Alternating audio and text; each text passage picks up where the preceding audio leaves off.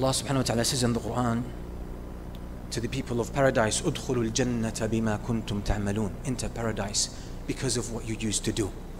That doesn't mean their deeds were enough to enter them into paradise, but their good deeds were a clear sign that they wanted Allah. And thus they acted, they did everything they could, everything within their capacity, taking in mind their human weakness, the mistakes they were going to fall into, the setbacks they're going to cause themselves, the bad choices they were going to make.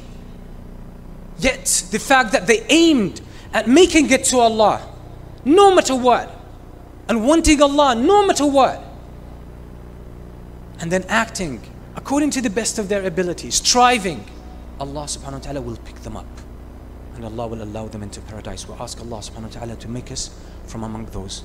Knowing here that this makes us know that no one enters the paradise except with the permission of Allah.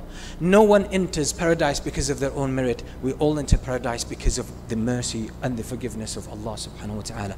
Thus, what do? We always make our hearts hold on to the rope of Allah.